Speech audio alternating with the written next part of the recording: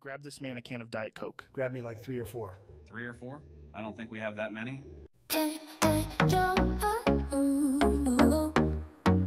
well, today we've got a special guest, former president of the United States, Donald Trump. Mr. Trump, thanks for joining us on the show. It's great to be here. Joe, tremendous. Show you got here, really? Tremendous. So, Mr. Trump, let's talk about your time in the White House. You were known for your tweets, your rallies, and your unconventional approach to politics. What do you think was your biggest accomplishment? Oh, Joe, I did a lot of great things as president, the best things. But I think the biggest accomplishment was the